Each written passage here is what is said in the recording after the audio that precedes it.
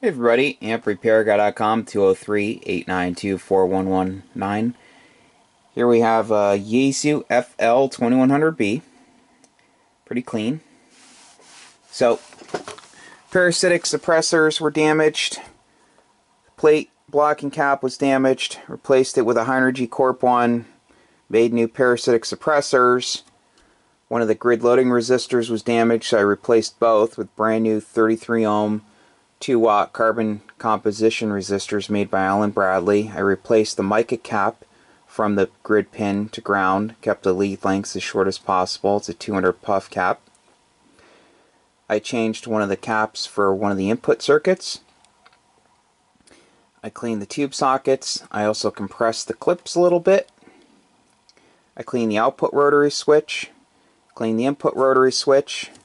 I re-tapped it for 240. Actually, it's 237. Because most people don't have 220. They end up having usually over 240. So this brings it closer to what people have.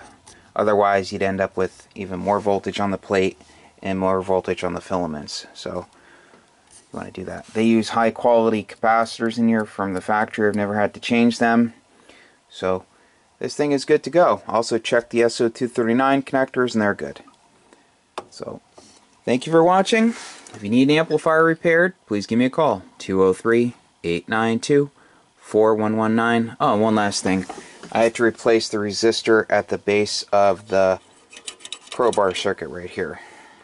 47K resistor. So, 2 watt. Thanks for watching. Take care.